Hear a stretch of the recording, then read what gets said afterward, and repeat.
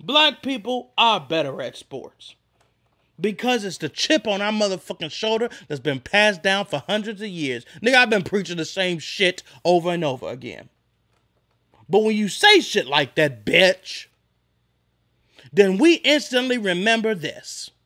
LeBron, black ass James, why don't you shut up your fat black ass, big lips, big nose, black, stanky booted, crime committing ass up and dribble, bitch. Why don't you do that?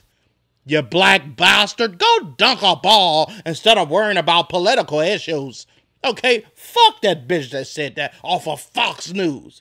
You black bastard. Okay, you stanky ass bitch. You one of my kids, ho. I can't stand neither one of you racist motherfuckers. Shut up and dribble. Shut up and suck some black cock from behind the damn news station. Huh? Why don't you do that? Because I know you done got dicked down by a Mandingo before, ho. Don't act brand new, bitch. Now, I'm sick of this shit. I'm getting tired. This the end of the motherfucking show. I'm disgusted because of that. I just remembered it and it pissed me off. Why don't you shut your black ass up and dribble, LeBron black ass James? That's what she said. God damn it. That bitch need to be fired today.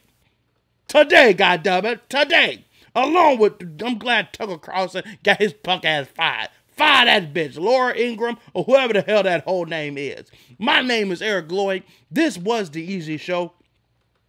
Hopefully you know what we know now. I enjoyed every bit of this motherfucking show.